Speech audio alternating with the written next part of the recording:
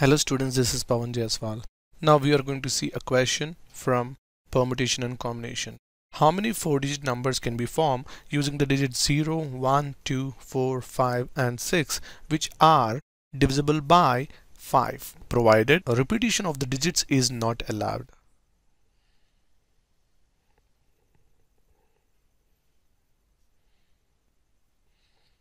Now the digits what he have told are 0, 1, 2, 4, 5 and 6, and we need to have 4-digit numbers, and these numbers are divisible by 5. For divisible by 5 we have to remember a logic that the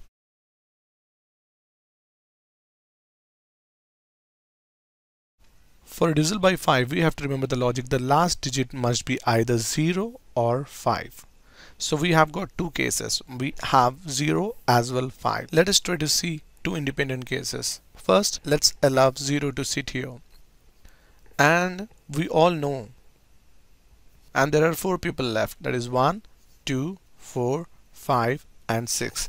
These five people have got only 3 places. So we all know that 5 people have to be arranged in 3 places, that is 5p3. 16 numbers can be formed, and these all 16 numbers are those numbers which are ending with 0.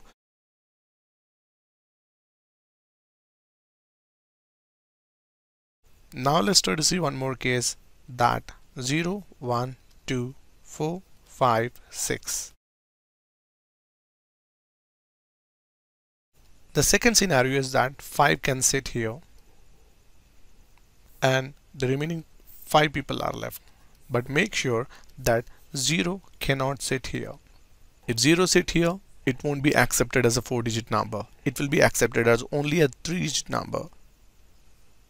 So here we have got 4 people left, that is 1, either 2 or 4 or 6. So 4p1.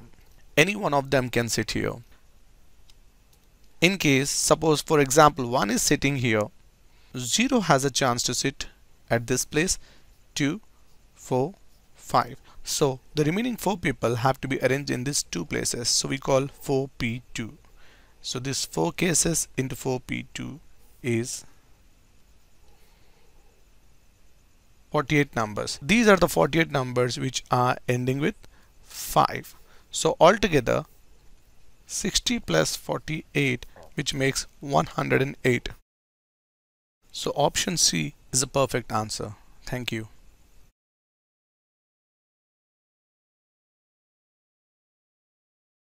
Now let us go and see a new question. In this question he said that what is the sum of all the 4-digit numbers formed using the digits 1, 2, 3, 4, provided repetition of digits is not allowed.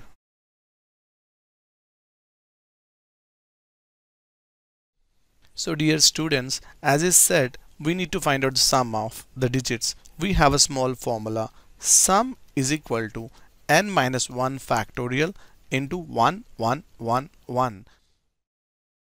N times into sum of digits. So using this formula, we will find out in one step. As he told that there are 4 people available, 1, 2, 3, 4.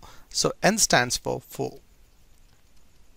And here we're going to have 1, 1, 1, 1 n times, which means 4 times we have to represent 1. Only 4 times. That has to be multiplied by sum of the digits. So we have to add 1 plus 2 plus 3 plus 4, which makes 10.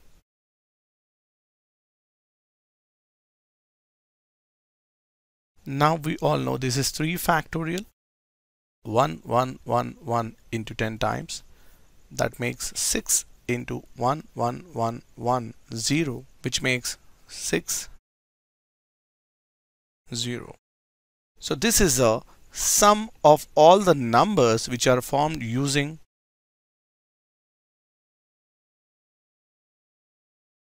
one, 2, 3, 4.